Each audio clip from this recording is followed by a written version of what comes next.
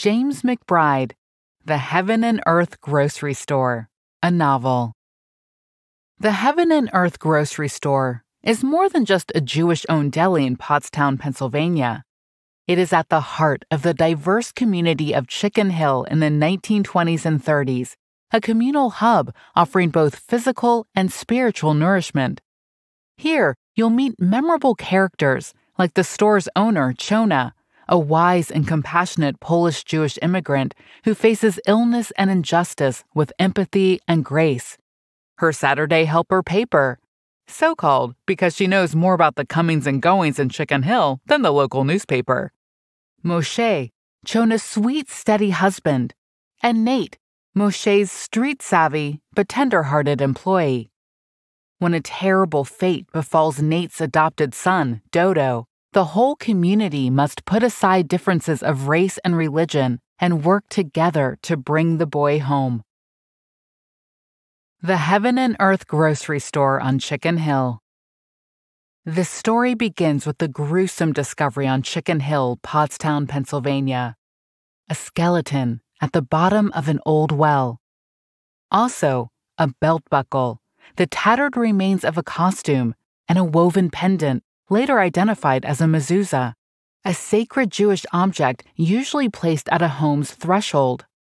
The police suspect that an old Jew named Malachi, the last remaining Jew on Chicken Hill, knows something about the murder. But before they can close in on him, a huge storm, Hurricane Agnes, blows through Pottstown, flattening most of it. The skeleton washes away. Malachi disappears and is never seen again. Rewind 47 years to 1925. Moshe Ludlow, a Jewish theater owner, walks dejectedly into the Heaven and Earth grocery store on Chicken Hill. The theater he owns isn't doing well, but the sight of Chona, the shop owner's beautiful daughter, cheers him. Later that week, at a klezmer concert in his theater, Moshe is entranced at the sight of a Hasidic Jew, clearly newly arrived from the old country, who dances like a whirlwind. He will say nothing more about where he is from or what he is doing here. Wherever you're from, Moshe tells him, must be the home of the world's greatest dancer. Moshe keeps coming back to the Heaven and Earth grocery store, where Chona counsels him through his business troubles, referring back to stories from the Torah. After 3 weeks of these visits, Moshe proposes marriage. Chona accepts.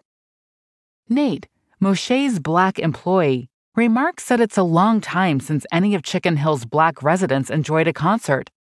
The last theater catering to them has closed.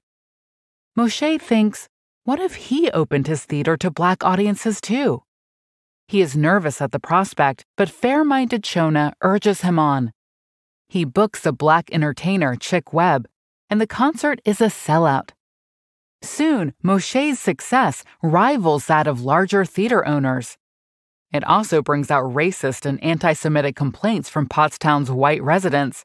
There are blacks all over town now, they gripe, and a money-grabbing Jew behind it all. Moshe doesn't mind. He's now so successful that he tells Chona they can close the grocery store and move off Chicken Hill to one of the city's tonier suburbs. Chona refuses.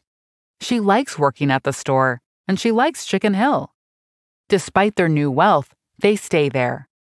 But ever since a childhood bout of polio left her crippled, Chona's health has been frail.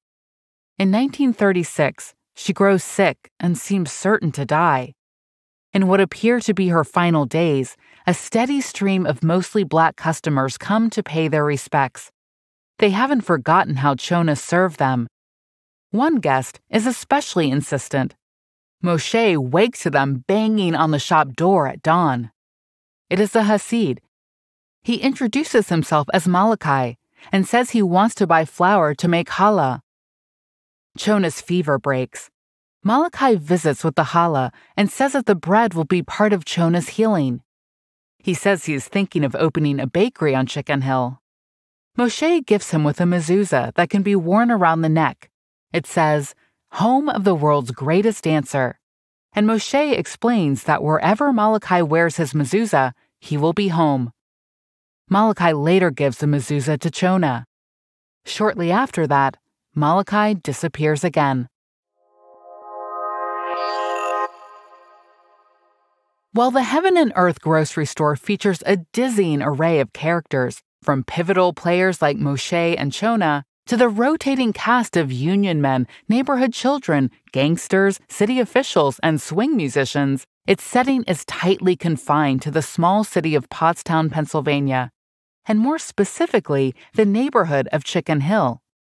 By focusing on this small, yet remarkably diverse neighborhood, McBride is able to explore the tensions between all Pottstown's different groups: Black, white, Jewish, established, immigrant. Even within these groups, there are fault lines. The Blacks that live on Hemlock Row, above Chicken Hill, sneer at how the Chicken Hill Blacks strive to make themselves respectable in the eyes of their white employers. German-speaking Jews regard Yiddish-speaking Jews as provincial. Italian women from different regions squabble about the best way to prepare traditional recipes. And yet, the novel shines a light on the way certain characters, like Chona and Nate, work to create connections across this minefield of oppression, tension, and difference. Ultimately, Chicken Hill, with its patchwork of races and religions, is portrayed as a close-knit community and refuge. Dodo, the disappearing boy. One day, Moshe's employee Nate comes to him with a proposition. Nate and his wife Addie are guardians of Nate's nephew, Dodo, a boy who was left blind and deaf after a stove exploded in his kitchen. Dodo is capable and sharp-witted, but the state services want to put him in special school. Nate knows Dodo doesn't belong there. He asks Moshe if he and Chona can conceal the boy in their house just until the state stops looking for him. They agree, but the state keeps sniffing around. Addie and Paper, the Black woman who works Saturdays in the Heaven and Earth, suspect someone on Chicken Hill is running their mouth. Chona hits on a solution. She comes to an arrangement with her Black neighbor, Bernice. Chona will cut a hole in the fence between their houses, and if the state comes looking for him again, Dodo will slip through, where he'll easily blend with Bernice's 8 kids. The plan works. For a time. Doc Roberts, Pottstown's most respected white doctor, is an embittered middle-aged man. He's stuck in a loveless marriage and thinks that Pottstown is getting overrun with Blacks and immigrants. He has a special resentment of Chona, who rejected his advances when they were at high school together. He gets wind of the rumor that she is hiding Dodo. He pays a visit to the Heaven and Earth. Dodo, concealed in the storeroom, listens to Doc intimating to Chona that she is hiding the boy who is wanted by the state. Doc's questioning turns aggressive. Chona, still in poor health, collapses into a seizure. Dodo races up to help her and finds Doc grabbing Chona's breasts violently while she is unconscious. He attacks Doc, who calls the police. Dodo tries to escape, but he is injured and captured. When we next see Dodo, he's on Ward C1 at the Penhurst State Hospital for Insane and Feeble-Minded Children, where he has been taken by the state. In the neighboring bed is another boy, who Dodo names Monkey Pants because of the monkey diaper he wears. Monkey Pants has cerebral palsy and is nonverbal, but Dodo feels a connection with him. Back on Chicken Hill, rumors are spreading about exactly what happened to Dodo. Some are false, like the rumor Moshe and Chona have been paid handsomely in return for hiding Dodo. Some are true, like the rumor that Doc Roberts was about to rape the unconscious Chona. As for Chona, she has lain in hospital in a coma ever since the day Doc Roberts came to the Heaven and Earth. Meanwhile, an issue has arisen at the Shul, the synagogue in Chicken Hill.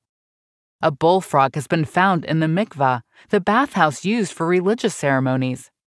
A rich member of the congregation offers to pay for a new one. But the situation is more complicated than it first appears. Chona's father built the shul and had trouble finding a water source for the mikveh.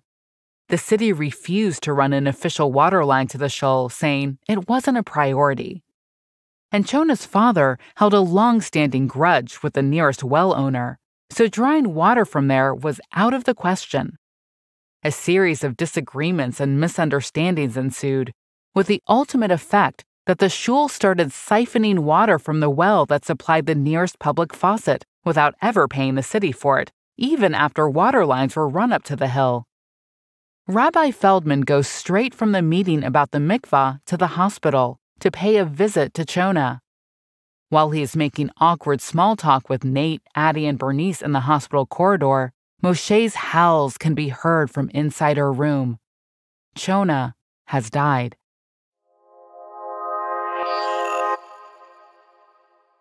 Much of the Heaven and Earth grocery store's plot hinges on secrets and on the unique ways they are kept, ignored, distorted, or revealed in tight-knit communities like Chicken Hill. The weightiest secret is, of course, the secret of Dodo's whereabouts, and this secret is revealed with tragic consequences. There are open secrets, too, like the secret of how the mikvah is supplied with water, a provisional arrangement made by a marginalized community when the local government refuses to acknowledge their presence. Chicken Hill is home to all kinds of workarounds, backhanded deals, and makeshift arrangements like this one. The community functions because, for the most part, its members keep each other's secrets. If secrets are a currency, then gossip and rumors are too, demonstrated by the way different versions of Doc Roberts' fateful visit to the grocery store are swiftly circulated. As a white man whose assault was only witnessed by a disabled black boy, Doc is sure that he'll be able to maintain control of the narrative. And perhaps this is true in Pottstown's better-heeled suburbs. But the whisper network on Chicken Hill soon casts suspicion on Doc. A tunnel, a well, and a reckoning. The residents of Chicken Hill come together in an attempt to rescue Dodo from the state hospital. Paper, Fatty, Bernice's brother, and Big Soap, as Enzo, an Italian immigrant, is known, make the drive from Chicken Hill to Hemlock Row, a solely black neighborhood where nearly everyone is a member of the Logod family, and no one has any interest in assimilating to white American society. They are here to meet with Miggy Flood, née Logod, who works as a cleaner at Pennhurst and moonlights as a clairvoyant on nights off. She explains there's a Logod working in Pennhurst who they need to know. She types his name on a card, Son of Man. At Pennhurst, Dodo is drugged and restrained. While confined to his bed, he learns to communicate with Monkey Pants. They begin speaking through gestures and facial expressions and graduate to tapping out letters of the alphabet. Dodo is in Pennhurst for 5 weeks before Son of Man is rostered onto his ward as an attendant. When he sees Dodo, he smiles at him and strikes his forehead. Dodo is overwhelmed. This is the first sign of affection he's received in over a month. But Monkey Pants is nervous. He taps out that the man's name is Son of Man, and he is bad, very bad. Moshe closes the store. He is racked with grief. Suddenly, Malachi appears. He has come from Poland. There's trouble in Europe, he says, and besides, he has heard the sad news about Chona. He has decided it is time to make Chicken Hill his home for good. Down from the hill in Pottstown, Doc Roberts is also racked with nerves. No one with any influence is questioning his version of what happened that day at the Heaven and Earth. But there's some incriminating evidence. When he assaulted Chona, he ripped a pendant from around her neck, a mezuzah bearing a Yiddish inscription. He needs to get rid of it. Paper and Fatty have another meeting with Miggy over a slice of Paper's famous pumpkin pie. Miggy reveals that Son of Man abuses the patients in his care. One of them has even disappeared. She uses her fork on a slice of pie to map out all the routes in and out of Pennhurst, including the abandoned tunnels underneath it. She suspects that's where Son of Man hid the boy he abducted years ago.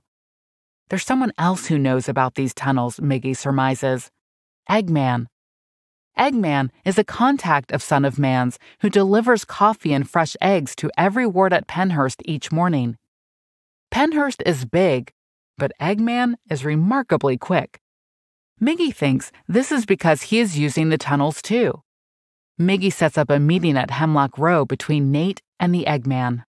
Nate is due to meet the Eggman on Memorial Day, the same day that Fatty has been hired to connect the Shoals pipes to the city's water supply in a way that makes it look like they are officially connected.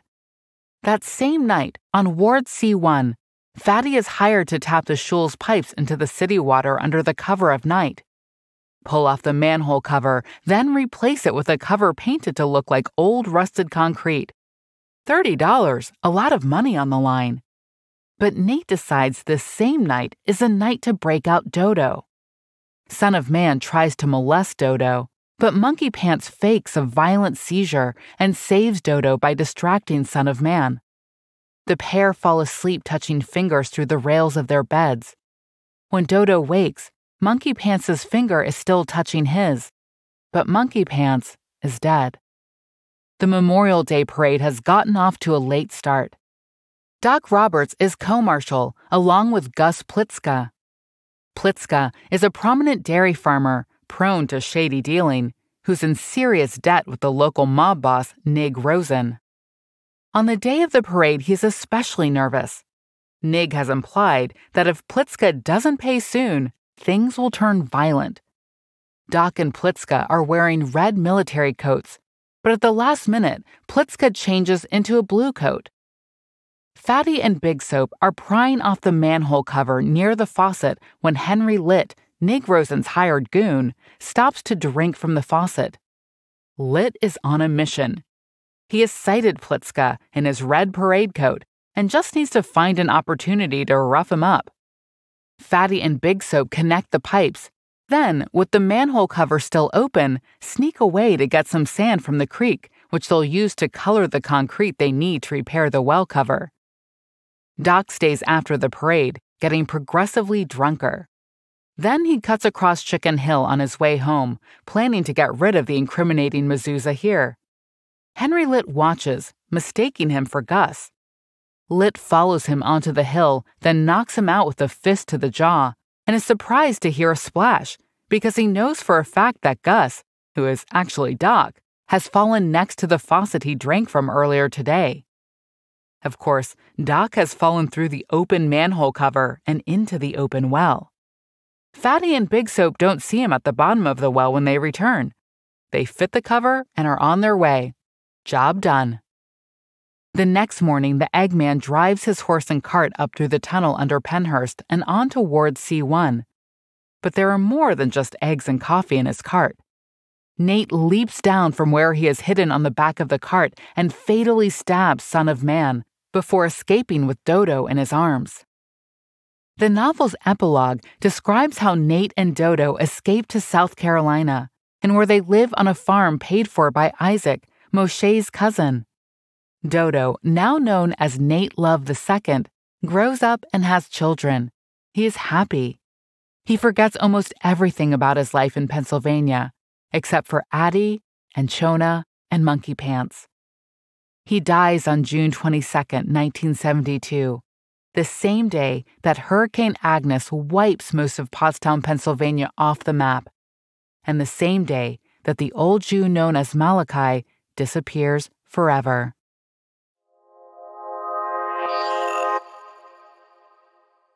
In an afterword to the novel, McBride explains that the first spark of the idea that would become the Heaven and Earth grocery store came from McBride's own experience with a man called Cy Friend, the director of the Variety Club Camp for Disabled Children in Worcester, Pennsylvania.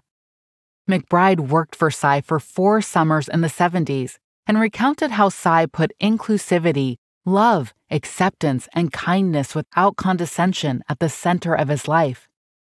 The Variety Club Camp couldn't be further from Penhurst Hospital, but in the way that the Heaven and Earth grocery store shows how redemption and meaning can be found when people, in this case specifically the Black and Jewish communities of Chicken Hill, work together, the novel echoes these same themes of respect, inclusion, and kindness.